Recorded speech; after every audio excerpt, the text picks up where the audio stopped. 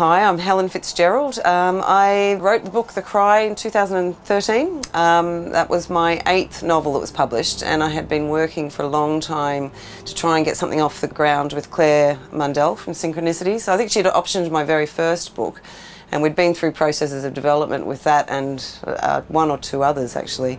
And The Cry had been in development for actually nowhere near as long as everything else that I've had in development, and finally it came off. Amazing. So the relationship between Alistair and Joanna and Alexandra were the main sort of pivotal things that I wanted to talk about. And also, a very big point for me was international relationships. I'm Australian, obviously. When I married my husband and we had kids, my sort of deal was, okay, I'll live over here, because I do really like it here. At the time I didn't like it so much.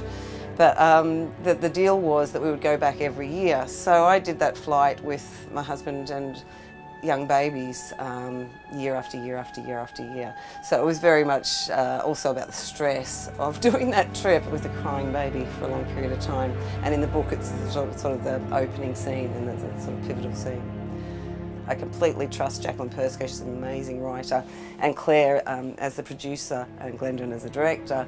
So I felt like it was completely in safe hands. It's been an amazing experience. Claire has kept me so involved from the very start, even though I didn't want to be involved in the screenwriting side of it. And I've got a good friendship and good relationship with Claire, and we really trust each other. And I think the main thing is as well that I knew from her and from Jacqueline and from Glendon that we all had the same idea of what mattered about the story, and I think the essence of it has absolutely remained there, and I'm so excited. Every time I hear anything about what's been filmed or what they've just done, I'm like, oh yes, that's, you know, that's really exciting. That was there in the book. So I feel really confident about it, really confident, especially with the cast that they've got. Wow.